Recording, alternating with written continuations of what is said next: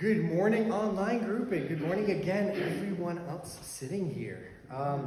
We have a couple news and announcements that we would like to make before we jump into our service.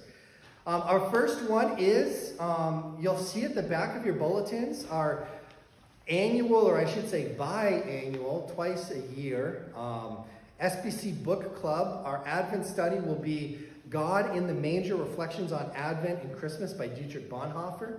If you would like to join that study, please send me an email indicating. By the end of this week, I will send out an email to everyone who's told me that they're interested in joining the study. If you do not see the email by next Sunday's service, please say, hey, I didn't get the email if you wanted to join.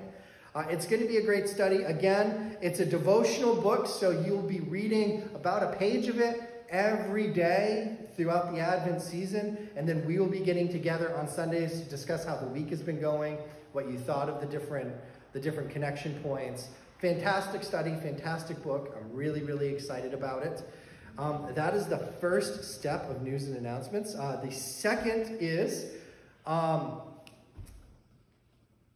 we're working on putting something together, and the leadership will discuss it more in 2 weeks. But I kind of want to plant the seed with you guys to see if your interest and excitement.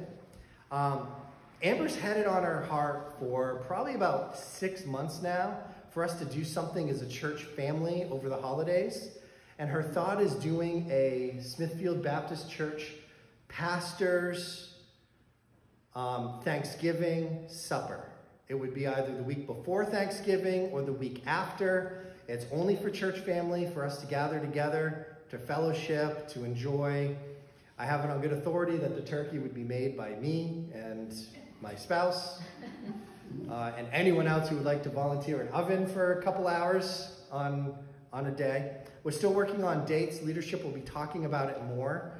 If that interests you and you want to participate, please let me know. If I don't hear anything, I'll still work with it on leadership, but I think it would be an excellent opportunity. So it would be obviously not Thanksgiving week, it would be either before or after Thanksgiving. It's kind of a fellowship gathering for all of us to get together, to spend time together, do what we'd like to do, just be a family together, which I think is awesome.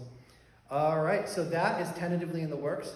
The next thing that I want to highlight is one of our ministries down the line, Gospel in Action, Malawi.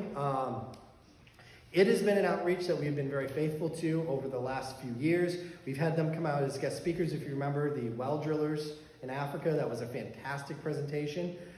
They also do a student sponsoring over there, and we are participating again. I have heard back from the leadership already. So we are sponsoring school supplies, school lunches, some other things for kids over there. So that is a ministry that we are still participating in this year. So keep it very much in prayer and lift that up. As well as the rest of our missionaries. I just got word that none of the missionaries that we highlight will be actually coming to Maine at the end of this year. I thought 2 of them would be, and 1 of them would be going to the annual meeting. But things in the world have gotten hard. They've gotten difficult, and so they're staying in their mission fields. So if you choose to go to the American Baptist Church's annual meeting, which will be in Green this year, if you were to participate there, you would see a brand new missionary that actually isn't one of our dedicated 6 that we follow and that we serve. They'll be coming, speaking about their missionary mission as well. But none of our missionaries are coming. Ideally, we'll see some of them in the state of Maine, hopefully next year.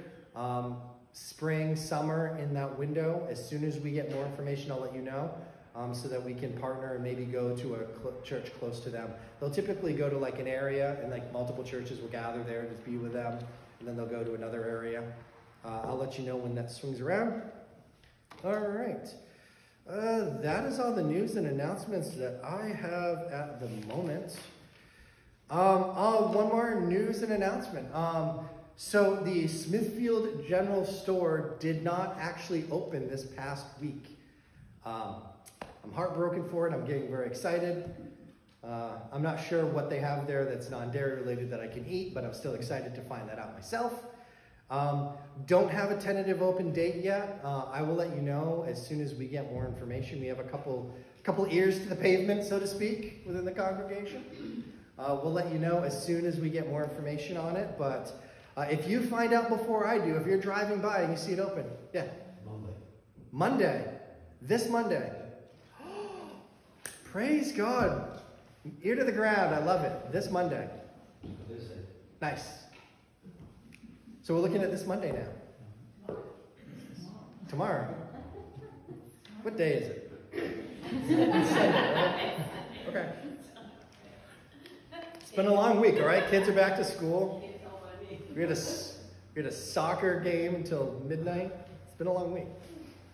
So Monday, tomorrow. Praise God. I hope that it opens tomorrow. If it does, let me know. Remember, if you want something there, you got to go to something there. That's how it works. We support our communities so that the only place that we're stuck with isn't Walmart. That's why we support other communities. If you like Walmart, you only want Walmart in the world, then by all means, only go to Walmart. But if you want something better than McDonald's, Burger King, and Arby's, support the little guy, as we no doubt will be doing over the course of the year. All right, on that, I got one more set of announcements, and it involves singing. You guys excited? We have 2 birthdays in our congregation. Lily, happy birthday. Thank you. And someone thought they could sneak through the cracks, but they forgot that I have to log on to Facebook at least for 5 seconds in the morning to upload my Gospel at Daybreak. Becky's birthday was last week. So was Linda's. Linda was. Look at this. I'll drag everybody in. All right, everyone. Who has a birthday this week? Anyone? Hands? Show of hands. I got to tell you, that's like the one good thing about Facebook is it alerts you when someone has a birthday. If they allow it. If they allow it? Yes. Nice. Some people's birthdays don't show up. That's awesome. Does mine show up? I don't know. Yeah. All right.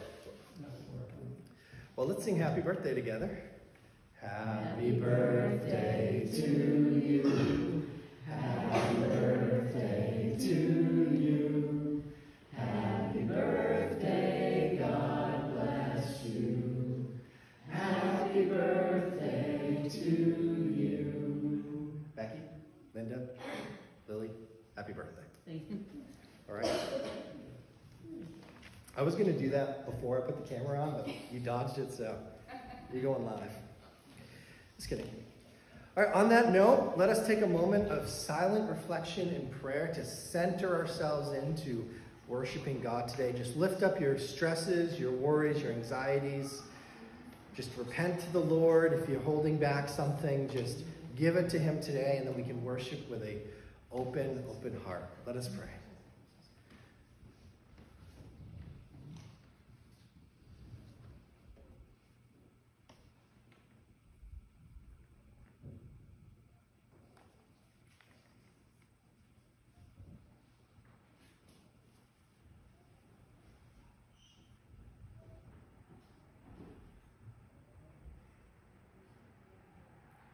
Amen.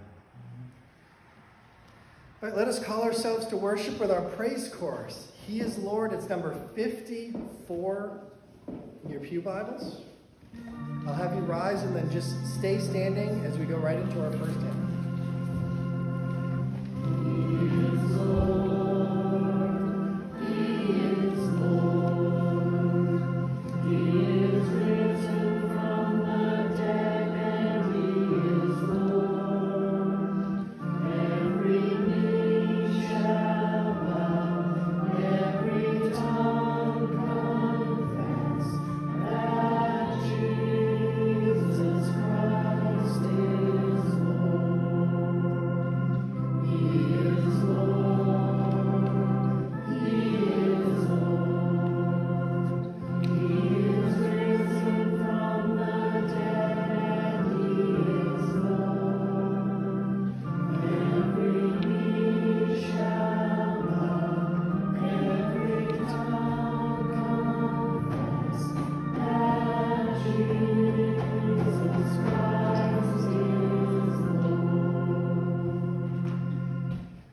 please turn to hymn number 322. My hope is built on nothing less. We're going to sing verses 1 and 3.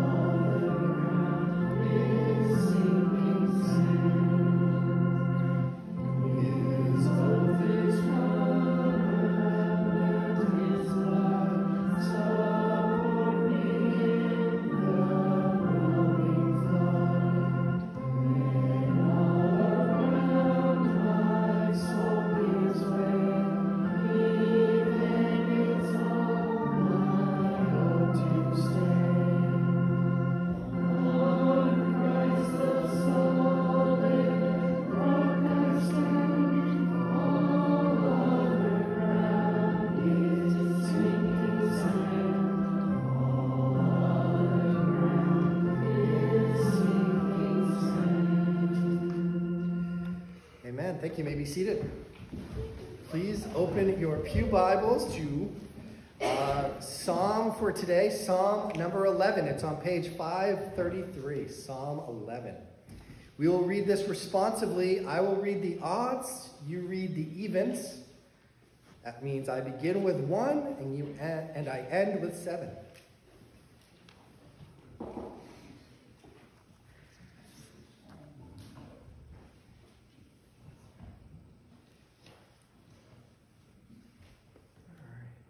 Let us begin. In the Lord I take refuge. How can you say to my soul, flee like a bird to your mountain?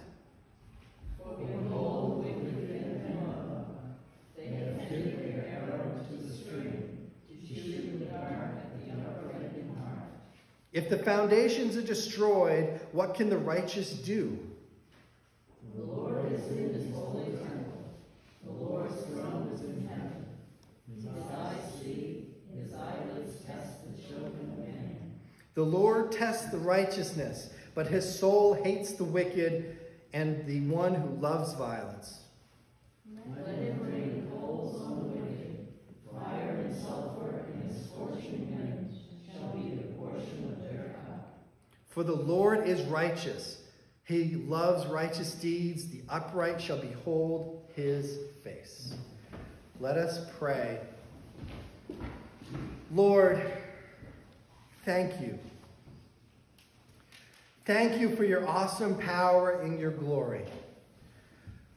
Lord, it is you that we take refuge in. You hate the wicked, though they plan to attack.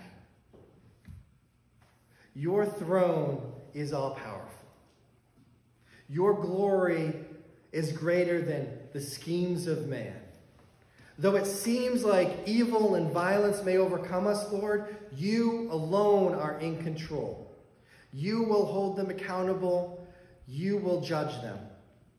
Lord, thank you for sending your Son to us, so that we may not be counted as part of the evil world, that we may have his righteousness and not our own to stand with.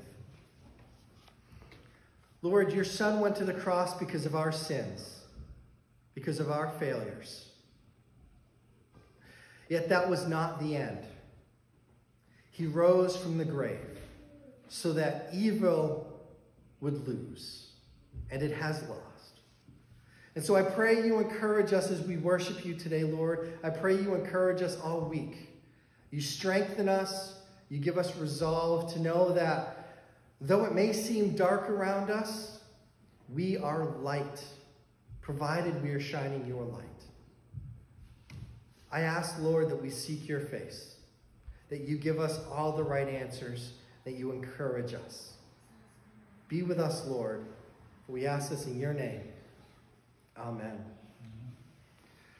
All right, let us open our hymnals now to number 477. It only takes a spark.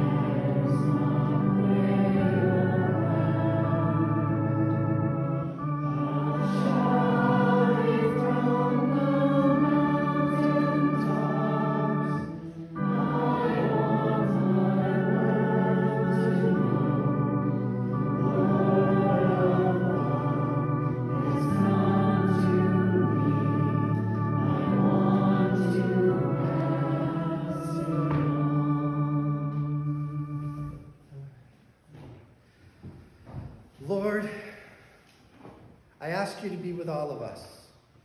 I ask you to be with the world, our nation, our state, our community. Bring wisdom to our leaders. Bring guidance to their hearts. Lord, be with all of our brothers and sisters. Encourage them, strengthen them, give them wisdom and resolve to stand with you. And be with the martyrs and their families across the globe. Be with those who worship you in places in which the gospel is hostile. We have so many brothers and sisters, Lord, that are worshiping you today, that do so under pain of death. We ask you to keep them encouraged and let their wisdom and their sacrifice be a light to the world around them. Look after all of us, Lord. Protect us and guide us. At this time, let us recite the Lord's Prayer. Our Father, which art in heaven, hallowed be thy name. Thy kingdom come, thy will be done, on earth as it is in heaven. Give us this day our daily bread, and forgive us our debts, as we forgive our debtors. And lead us not into temptation, but deliver us from evil. For thine is the kingdom, and the power, and the glory forever. Amen. Let's recite the doxology.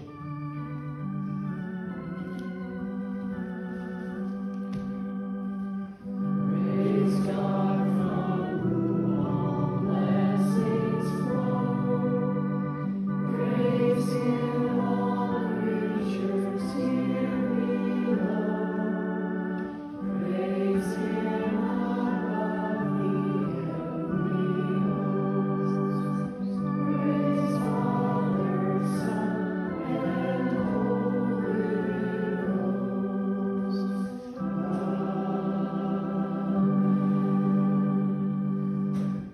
be seated. That's where I've heard it from. The hymn that we just sang, It Only Takes a Spark, that same music was used in the Garfield Christmas special. It really was. It totally was. All right. I'm going to double check that when I get home, but I'm like 99.95% sure that was it is. Because I'm thinking like Charlie Brown, this sounds like Charlie Brown, but it's not. It's Garfield.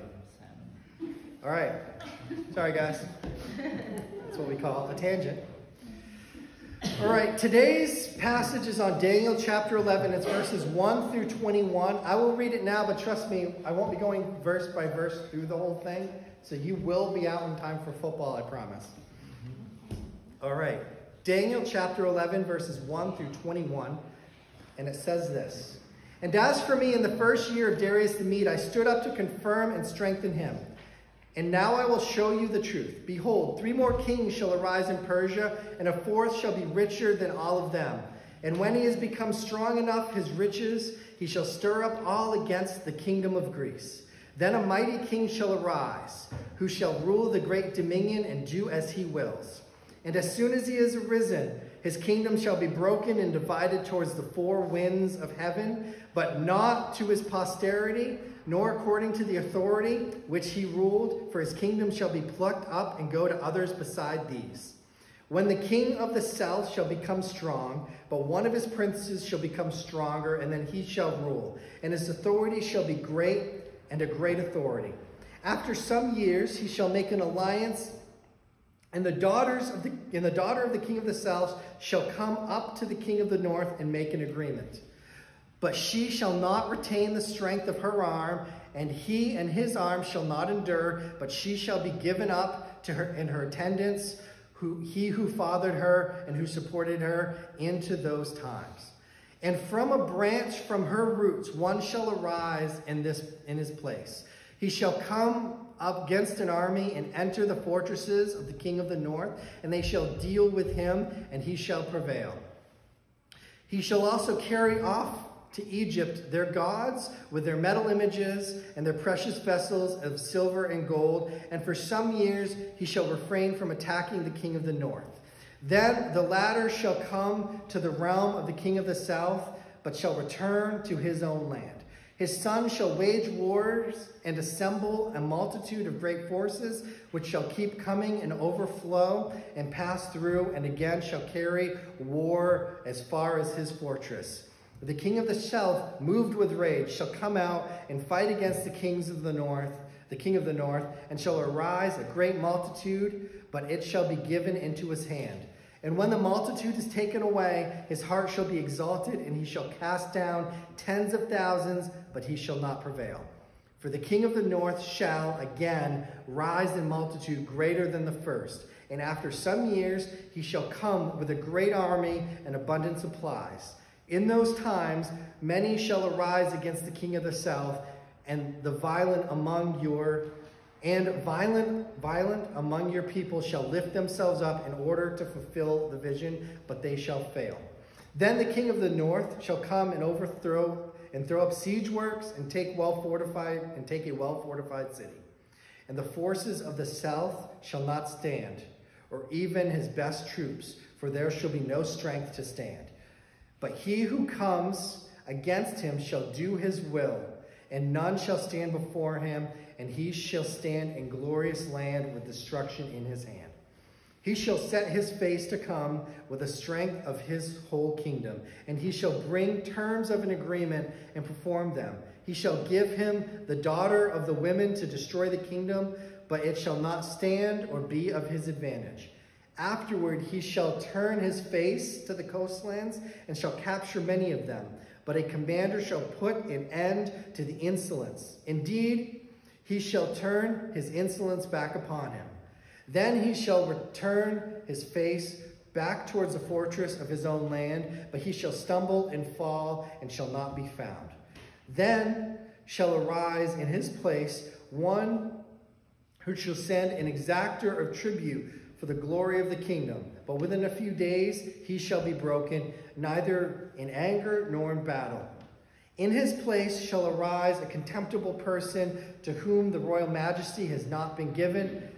He shall come without warning and obtain the kingdom by flatteries. All right. So what I have just read to you is the first half of the most accurate part of biblical prophecy in the entire Bible. This was shockingly accurate.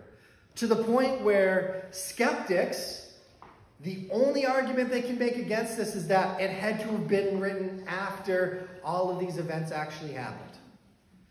The only problem with that is we have historical documentation, not in the Bible, saying that the scroll of Daniel was actually read and seen before the events happened. And so what we have here is we have honest prophecy. If you remember from chapter 10, Daniel had been mourning and fasting because Passover was happening and Jerusalem had not returned yet, even though it had been a few years. The temple wasn't rebuilt yet. There was conflict. He was struggling with it, and he was fasting. And then God sends a messenger. We debated who that messenger was last week. We don't even discuss it this week. I'll be moving on. But sends a messenger with a clear message of what the future looks like. And this is what we see play out here. And this is so shockingly accurate. We can say that all of this is accurate because all of this is our past. To Daniel, it's in the future. This prophecy starts after Daniel is long since dead. Because it says that there's going to be 4 kings after this in Persia. And there were 4 kings. The 4th one was the greatest. That was King Xerxes. Many of you may have heard that name before. He was the richest, the most powerful king. He was also the king during the time of Esther. It was King Xerxes who Esther was interacting with in the kingdom. But King Xerxes eventually got so powerful that he waged war against Greece and ultimately lost. And so we see him gaining power here in verse 2. It will be grown strong, he shall stir up against the kingdom of Greece. That happened. In verse 3, then a mighty king shall arise and shall rule with great dominion and do as he wills.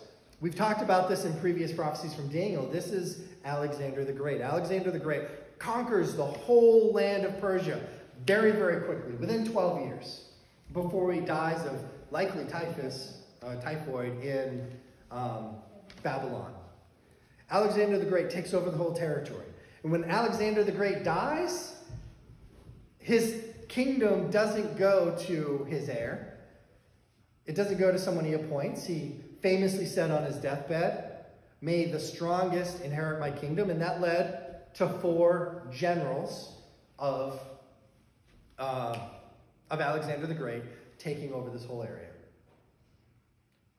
Cassander, and I always butcher the other person's name, Lysimachus, were 2 of them that we're not going to talk about today because their kingdoms were kind of weak and fledgling and didn't really last long. The 2 big ones that we're going to deal with right now is General Seleucus, starting the Seleucid dynasty, which takes place in modern day. His kingdom was over what's now modern day Syria, Iran, Iraq, in that area. He's the king of the north because he's north of Jerusalem, north of Israel. And then the Ptolemies, which you no doubt have heard of, covering down in the Egyptian areas. That is the king of the south. Those are the 2 big kingdoms in this area. And so God is giving Daniel a vision of what it's going to be like dealing with the interaction of these 2 kingdoms, because they warred back and forth.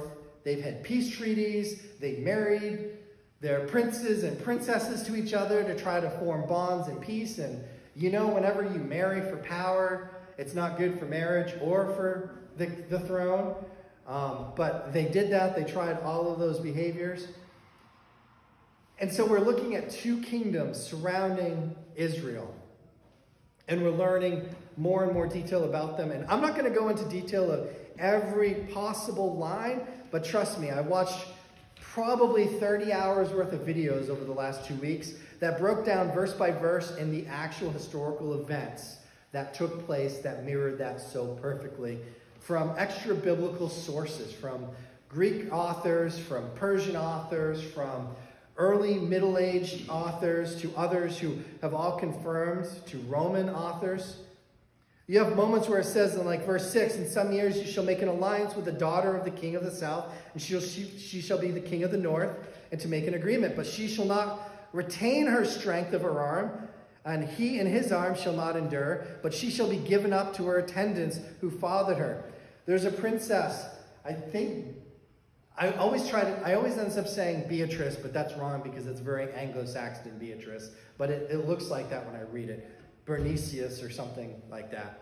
There was a princess, Bernicius, who actually was married off to a northern king, had a child, and was murdered by her husband, the king, at the same time that the king was murdered, at the same time that the southern king was murdered. It all happened within 1 year. And so it left her child king up in the Seleucid dynasty and another child king down in the northern dynasty, which added a whole lot more of conflict. But all of that played out exactly as it had been written. And so as we went through this, if we went line by line, I can give you support of conflict, military history, backing, any type of event to support that. But I won't, because we'll be here forever. And you guys like history, but I've taken the temperature of the water before, and it's not that much history that you're in love with. But trust me when I say that this event, this prophecy, is so perfectly and utterly, completely fulfilled, that it almost feels like God's showing off. Like God's like, Daniel, check this out. It's going to happen exactly like this. And it happens exactly like that. In fact, I've listened to people go back and forth before, and a question that you can find online a lot, and I've heard it said before, is why does the Bible stop at Malachi and then pick up again at Matthew? Like, what's going on with those 500 years? Why is it just silence for 500 years between Malachi and Matthew? Any of you had that question before? Nods, yes? No? Well, if you want to know what's happening then, it's this. Like Daniel 11 takes place during that period of time. That's when the Seleucids and the Ptolemies are either warring back and forth or making treaties, making connections. It happens during that period of time. And so I asked myself as I was studying this, because I always ask the basic question, right? Why?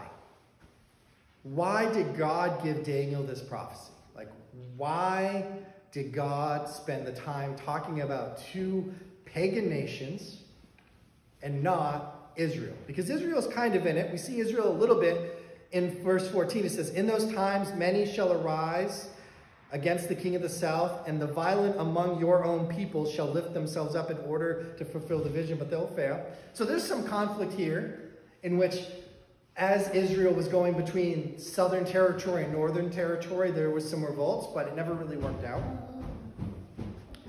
And I believe that's the reason why we discuss this.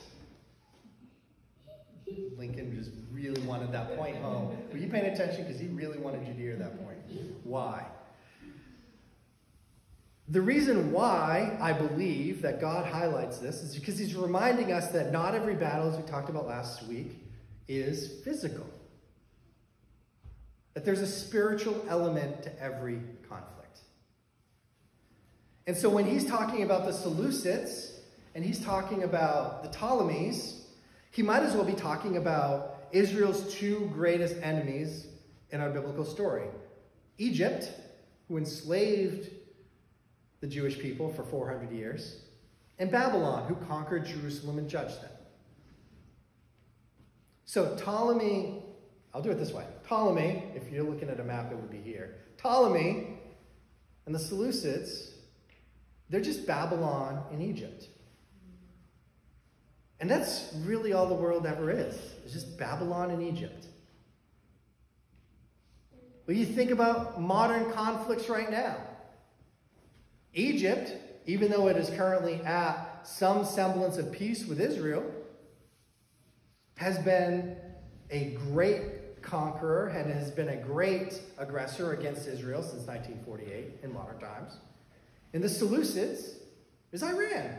I mean, you can't get much more hate against Israel than Iran right now. They're kind of the poster boy of it. So it's like years change, players change, the story remains the same. Does that make sense? And it's all about the conflicts surrounding Israel. And it is very unique that this prophecy begins with not even talking about Israel, when most of Scripture is about what's happening to Israel, but what is happening around Israel, which paints us into what verse 21 through the rest of Daniel 11, which we'll talk about next week, is Antiochus Epiphanes, the great Antichrist figure that arrives then, that is a shadow of the Antichrist to come. But we're just seeing the groundwork here. And I laughed a little bit as I was putting this message together this week, because it really is true. The more things change, the more they stay the same. We all, no doubt, witnessed and have read on the news that Queen Elizabeth passed away this past week, right? I know I'm sad. She seemed like she was a really nice lady. Never got to meet her. But I wasn't as emotionally turmoiled as some of my friends were about it because, I mean, really since the late 1700s, hasn't really mattered that much what's going on with the King of England or Queen of England. But she was seems like she was a very sweet ruler. She led England through really the end of the Pax Britannica into their kind of a modern state. She was a very powerful world figure, and I understand why people are upset and earnestly mourning her. But what I reminded myself is when I was listening to that, I'm like, the 100 Years' War between England and France is very similar to the Seleucid conflict between Seleucids and the Ptolemies. I mean, over that period, you had the invasion of both people. The French tried to invade England. England invaded France. You had two kingdoms that were trading princes and princesses to try to set up fragile alliances that didn't work out. You had conflict and war and debate, and if you watch Game of Thrones, it's pretty much that. If you watch Downton Abbey, it's pretty much that, only with automobiles. You see that type of conflict back and forth between all of them. And it really stopped to me, because the more things change, the more they stay the same. God gave Daniel the future. And now we see it as our past. It gave Daniel hope that God was in control of what's to come, because that's the main thing, and keeping the main thing. The point of Daniel 11 is for us to remember that God is in control. That the future for us is history to God. He knows it. He's planned it. It's done. Daniel didn't know this. Daniel didn't know all the names. Daniel didn't know all the details. But it happened, at least to God. And so when we live in our lives and we turn on the news and this world power is warring against this world power, or this state representative is arguing with this state representative, or this person is standing out on a bridge holding some sign, like this person is arguing about it. When we see people bicker back and forth for politics and religion and everything, I urge you guys to have humility in your hearts. To remind yourself that the more things change, the more they stay the same. And don't forget that if someone disagrees with you on any topic, opposes you against your faith, that they are not an enemy to be vanquished, they're a victim to be pitied and to help. They're part of this conflict. And there is no argument against God that anyone can make that hasn't already been refuted for the last several thousand years. But this war in this world is doing everything possible it can to move away from God.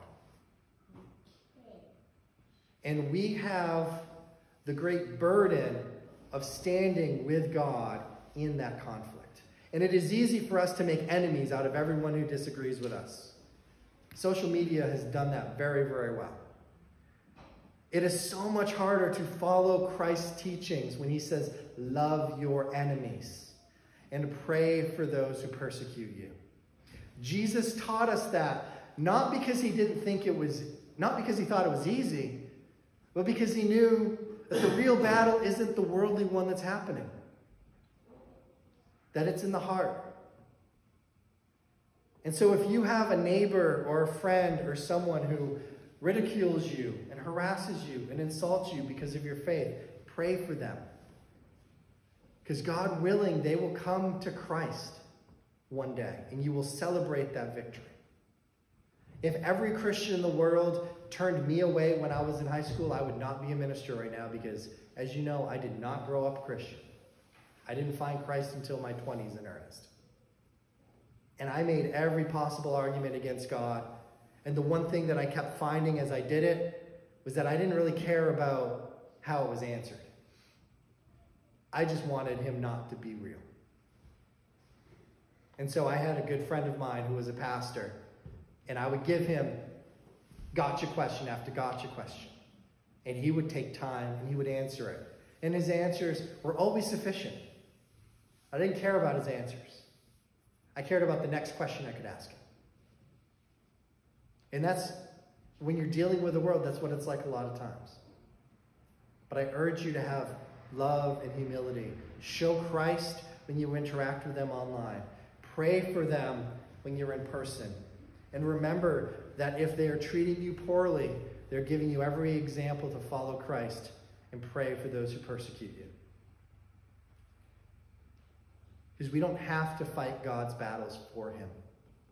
He is perfectly good, as we remember from Daniel 11, on dictating what is going to happen. Pray for them. Encourage yourself. Be with each other.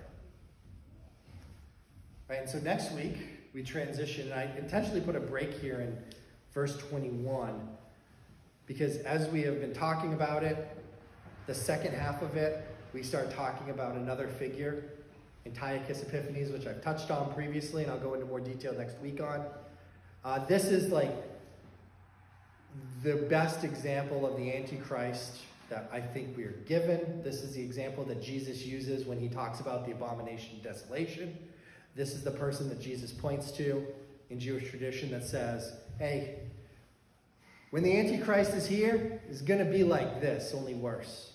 And so I felt like a good break to get through the histories building up to him and then turning ourselves into him. So, and a foreshadow, obviously, of the Antichrist to come. So I pray that you have an absolute blessed rest of your week. I pray that you look at the history around you, you look at the news, and you think to yourself, you know what?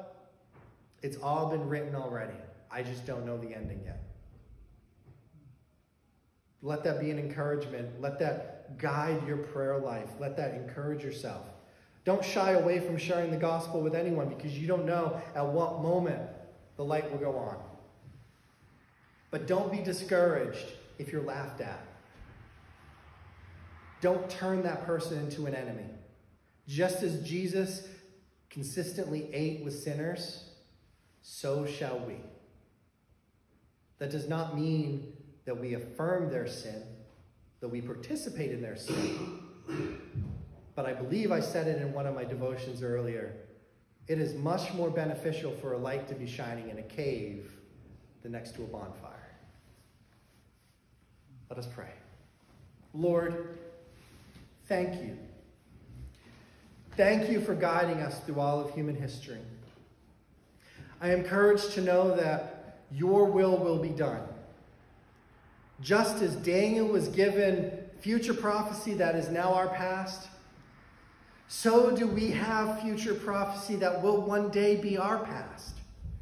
And Lord, we look forward to that great day when your Son returns, when he gives us new bodies in a resurrected life, when he defeats evil and sin once and for all, and we live for eternity in your presence in a new heaven and a new earth, Lord. We do not know how that will come about. We do not know when that will come about. But we ask you, Lord, that you are with us every moment as we patiently wait. That we are encouraged and that we are strengthened. That we reach out to our neighbors as best as we can to share the gospel. For one day, it will be too late. Lord, I ask you to use us. Be with us. Look after us. And let us be your light, shining the gospel of truth. We ask this in your name. Amen. All right, please open your hymnals now for our final hymn. Number 321, When We Walk with the Lord. We're going to sing verses 1, 3, and 5.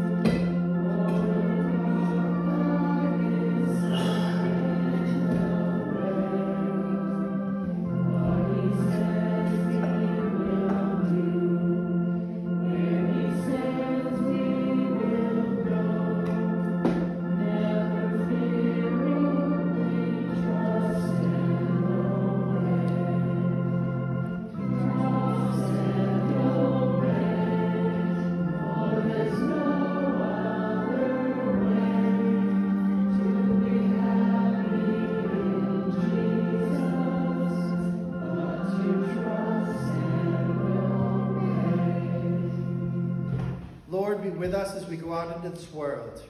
Guide our hearts and guard our minds. Following you, Lord, is the joy of our life. It's not easy. For many times we want to do and act a different way. We want to be right. We want to think we know what's best. Sometimes, Lord, it takes a moment for our heart to just be quiet and seek your face. I pray you encourage us this week. I pray that you strengthen us and that we see examples of your hand over all that we do and all that happen, Lord. Be with our brothers and sisters as they interact. Look after them and allow us to gather again in your name. For we ask this in the name above all names, our Lord and Savior, Jesus Christ. Amen. Amen. Thank you all. May God bless you. I'll see you next week.